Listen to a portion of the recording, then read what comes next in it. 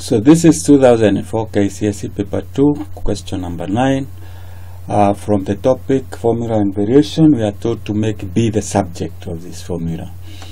So to start with, we can say we square both sides. So we have our a squared is equals to, this will be b squared, d squared divided by, now the square root sign disappears, so it is b squared minus d. Cross multiply, so you have a squared b squared minus a squared d is equals to b squared d squared. Let's take b squared d squared to this side.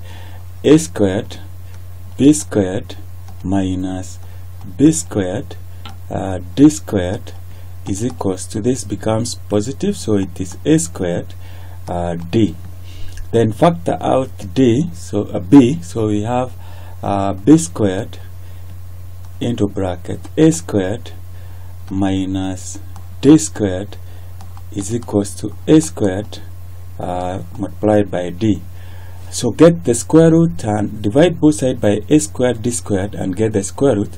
So b is equals to a squared multiplied by d divided by a squared minus d squared, and it is under square root sign. So that is how you work out that, and you earn yourself 3 marks.